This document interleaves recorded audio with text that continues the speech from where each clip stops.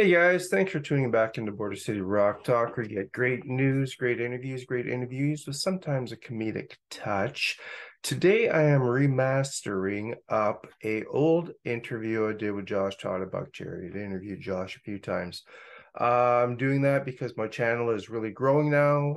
Please subscribe, hit the notification bell and the like button. I'm getting close to that 1,000 subscriber plateau. It is gradually and consistently moving up. Every other day I'm getting a few new subscribers, so we're going to get there very soon. So please do that for me so you get these interviews. The first 6 or 7 interviews I did via Zoom was, for me, a learning process. I had terrible lighting, terrible audio. I had no editing experience. I'm pretty fluent with DaVinci Resolve and Canva and all that stuff. I can do that like the back of my hand now these days. I'm still learning, but as you see, my recent interviews over the last year are just really professionally looking. So this one here, I thought I'd go back in and touch it up a bit. I have to say at the beginning, I threw in a couple little jabs at Josh, but he was having a bad day. But so was I when I went and watched that interview.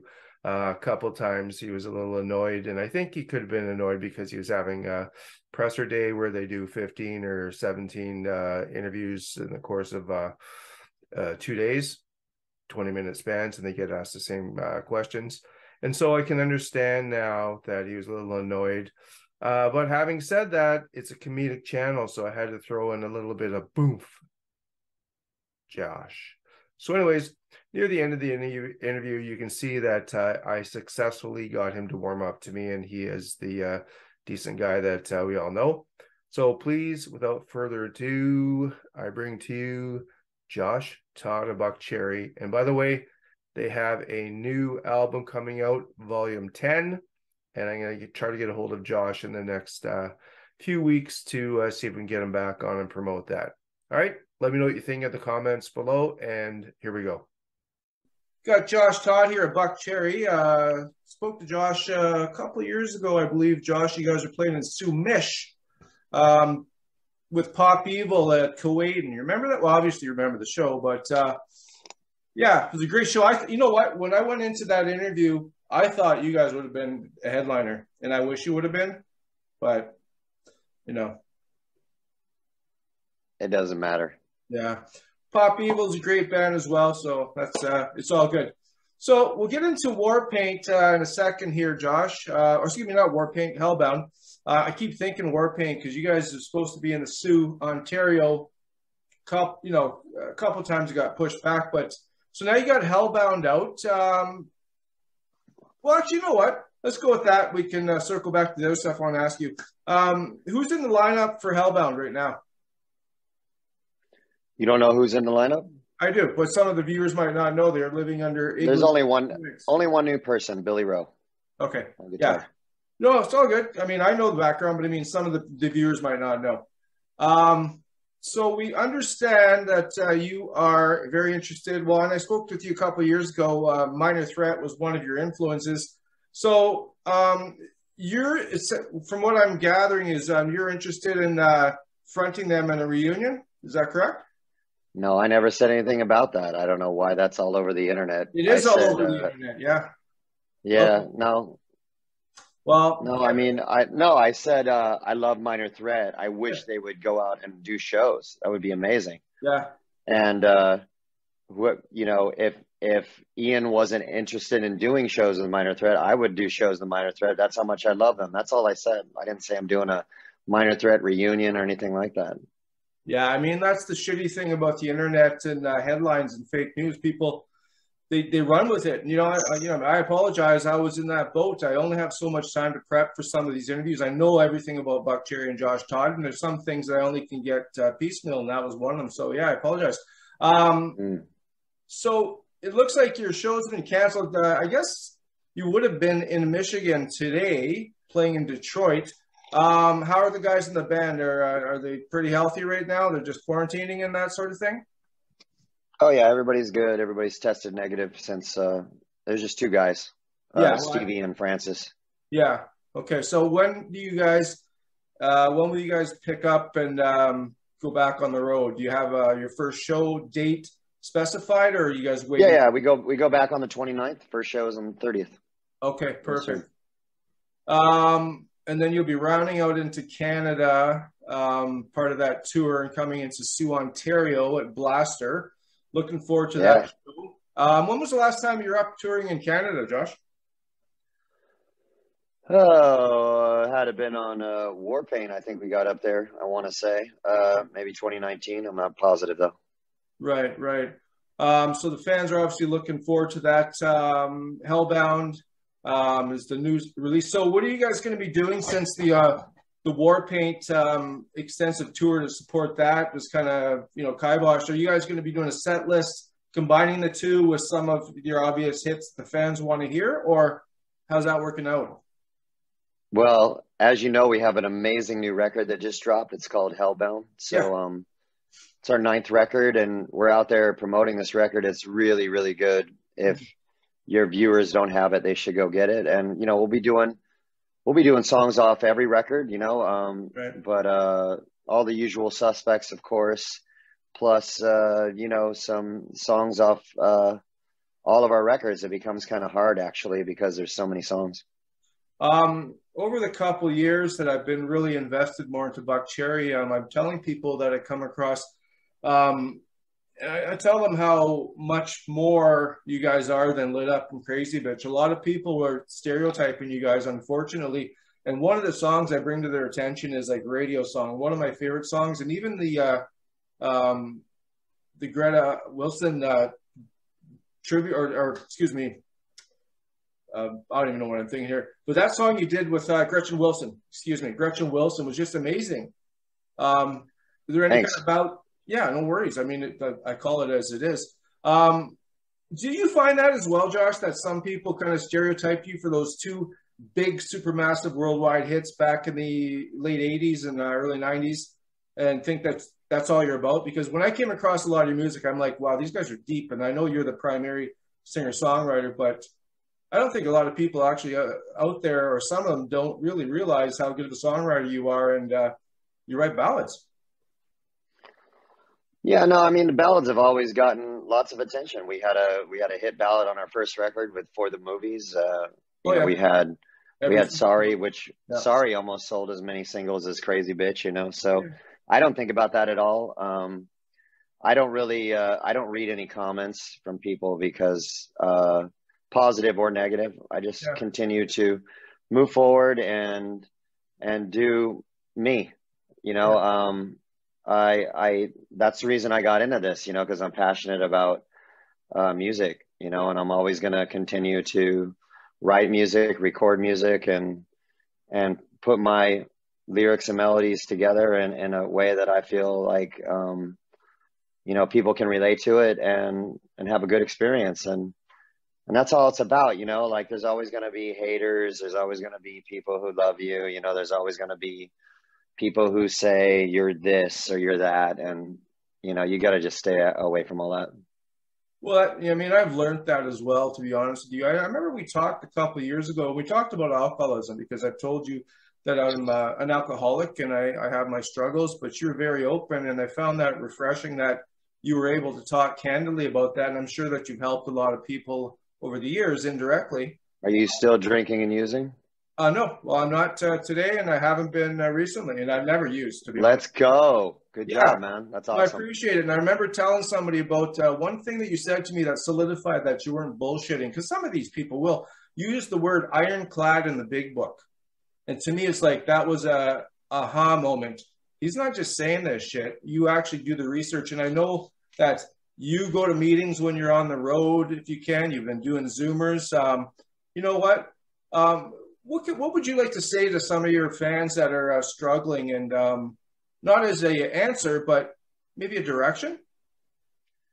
Yeah, if you're a drug addict or an alcoholic, your disease is either an asset or a liability, so you get to choose. You know what I mean? If you're Yeah. going to pick up that, all I know is that for me, I can't drink normally. like a normal human being, you know. I have a disease, and once I start, I can't stop, you know. So I had to stop, Yeah. and I came to the crossroads in my life, and I wanted it to be an asset in my life, not a liability. So I work, you know, you got to work hard at it, because you know what you're going to get when you drink and use drugs. You know exactly the outcome you're going to get, you know what it's going to bring to your life. And you know, the other side of it is, the unknown is, you know, when you're sober, you have to really kind of fill that hole that you were filling with drugs and alcohol with a spiritual program. Right. You know, a spiritual solution is the cure for drug and alcohol addiction. And then how do you do that? Well, you know, there's these great steps in the big book of Alcoholics Anonymous that Right. show you how to do that. And it's for fun and for free. And, you know, you can have an amazing life, but you got to do the work. Right. Appreciate that, Josh, and I'm sure the viewers in that boat and are questioning their lives right now will appreciate it. I can't believe the phlebotomy thing I read, and let's hope that this isn't another rumor, but I think it's actually true. You're a certified phlebotomist, is that correct? I am. Yeah. Explain to people who A, can't spell that, which I mean I would have a little, and B, are not don't know what that is. It's amazing. It's just a guy who draws blood, you know, from people, and puts it in little vials, you know. That's all it is. But you know, it is interesting to me. Don't ask me how I got interested in it. I was just getting blood at a blood bank, or Yeah. giving blood. Yeah. I go to this place called Quest Diagnostics in the States. That's Mhm. where I always give blood. I always go to the blood banks because they have phlebotomists there, and they are the best at taking blood because they're doing it all day, you know. So Yeah. it's very little pain, and it just became interesting to me. And this big, like, tall, tattooed dude came in and took my blood one day, and I didn't even feel it. And, I just started becoming interested in the whole process, Mhm. and would talk to him about it. I like really stuff. I get interested in things that aren't on the beat, you know, off the beaten path of Yeah. music, because I've done music my whole life. So I like learning new skills and stuff. And yeah, so I became interested in it, and then didn't think really much of it. And then COVID hit, and I wanted to learn a new trade. I had all this time, and I was going bananas, and idle time is not good for me, you know. Yeah. I had already made a new record, and I just kept sitting around. And so I went to phlebotomy school for a couple weeks, and then I studied for the national exam, Right. and then I worked. I served in my community 4 months in downtown LA. I worked at a COVID clinic, you know, and at the peak of COVID, you know, in December of 2020, that's when I started there. So uh, it was awesome. You know, Yeah. when my father was alive, he was going to college when he was a young man, and Vietnam hit, and he he just he went into the army because he wanted to serve his country. And you know, he didn't get drafted, he didn't have to go, and I always like admired him for that. You know, I thought that was like noble and brave of him. And Right. so I wanted to do something, you know, to serve my community because I had the time. Yeah. And that was like a good way for me to do it. Well, that's awesome to hear, Josh. I mean, COVID has changed people in so many ways. I mean, it's been destructive in a lot, collateral damage. But I mean, is there anything? I'm kind of reading you pretty good, but I mean, is there anything in particular that sticks out that you know that if COVID hadn't hit, you wouldn't have adjusted a certain thing in your life, positive or negative? Has it brought out anything in particular?